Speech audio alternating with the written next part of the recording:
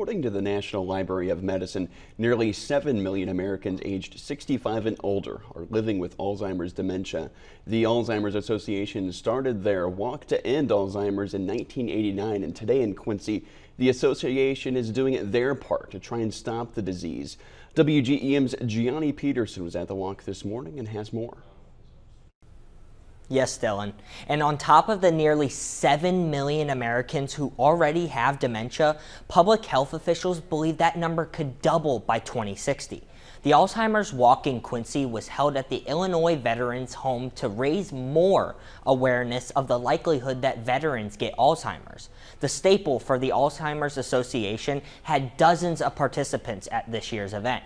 The event last year across the nation raised nearly $90 million. Today's walk helps fundraise Alzheimer's research.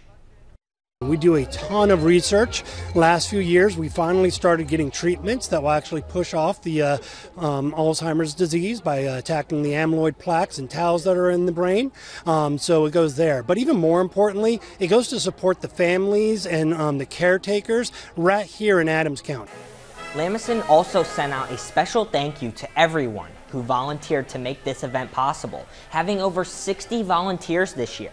The association's goal this year is to raise roughly $90,000. As of now, they are sitting around $50,000. Dylan?